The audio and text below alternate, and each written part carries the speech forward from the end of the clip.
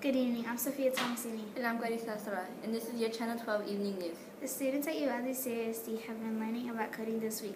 You may want to know what coding is. Coding is what makes it possible for people to create computer software, apps, and websites. Browser, OS, and Facebook are all types of code. This week, the students explored apps like Angry Birds, Frozen, Ice Age, and the website code.org. Students were in agreement that their favorite app was Lightbot.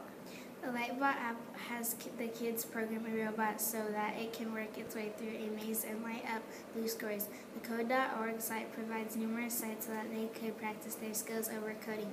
Some things that are created with code are game making, inventions, websites, and other very interesting software.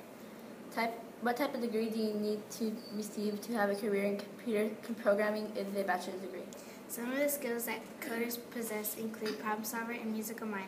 Most computer coders begin making $72,000 according to the University of Illinois in Chicago, but their salary can definitely increase depending on their skills. As you can tell, it has been a busy week for the UALI CISD students. If you want to learn more about coding, we can assure you that you could ask them to share their knowledge. This is Clarissa Sara and Sophia Thomasini reporting for Channel 12 Evening News.